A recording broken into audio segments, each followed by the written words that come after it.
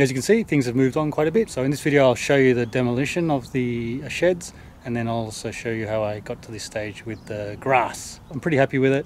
One of the reasons for getting rid of the sheds was to give this house a bit more light and space and a lawn for the kids to play on.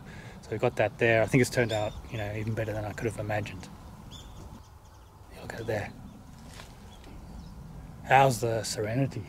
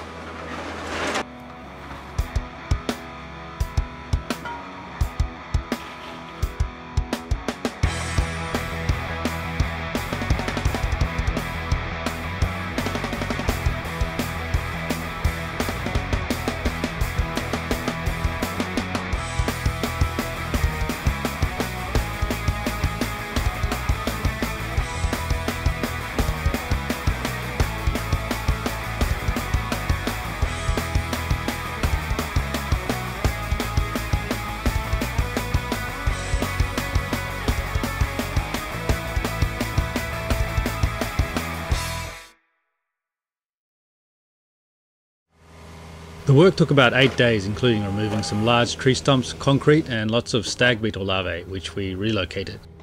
We kept some of the tiles, including the ornamentation at the end of the roof ridges called onigawara. I wanted to keep the beams to make something out of them later, but they had been damaged by wood boring beetles. I managed to keep some wood and the siding panels from the main shed. We got a lot of quotes for demolition companies. This one was the cheapest at around $12,000 US, including tax. And that was mostly taken up by the cost of recycling the rubble, which is expensive in Japan. Plus they also paid us for the metal.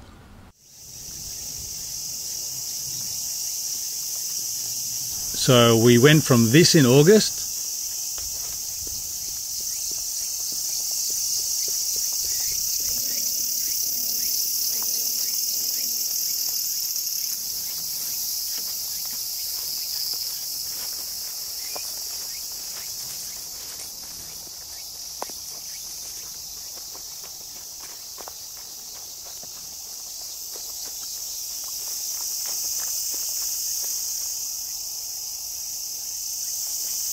to this in October. After the demolition was finished, we got heavy rain for a few days.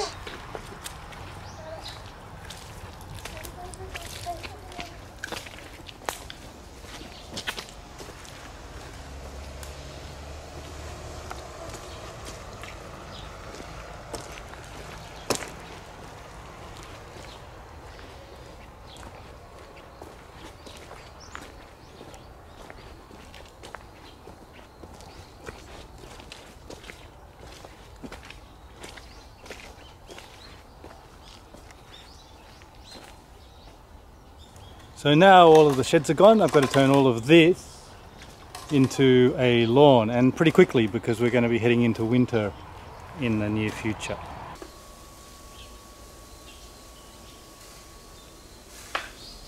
My boys helped me out, well, a little bit.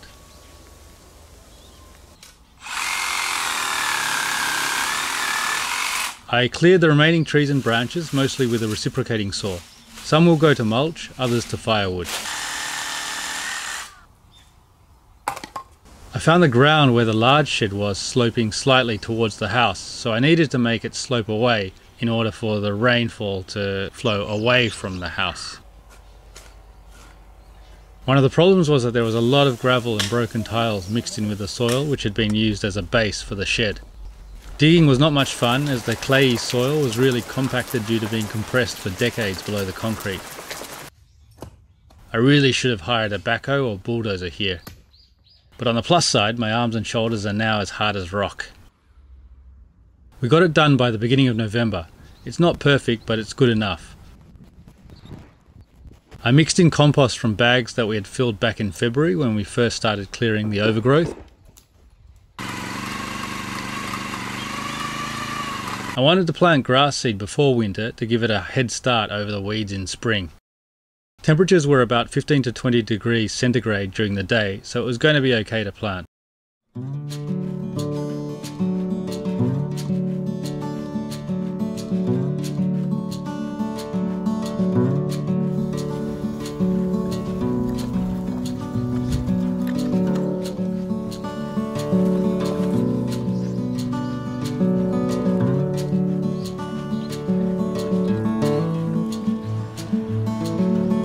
Also got some looser soil to mix in and use as topsoil.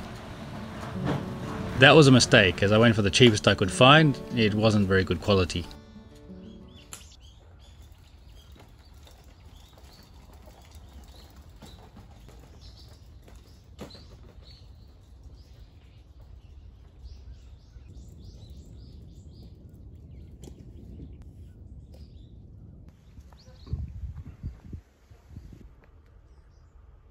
For those interested in this sort of thing, I planted Kentucky bluegrass with about 10% perennial ryegrass mixed in.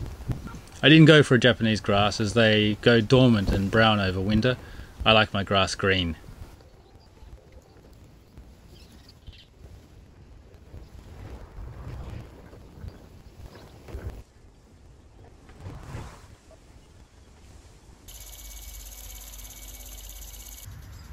The weather stayed warm for most of November, so the grass germinated okay, though a bit patchy in places. Hopefully in spring it'll take off.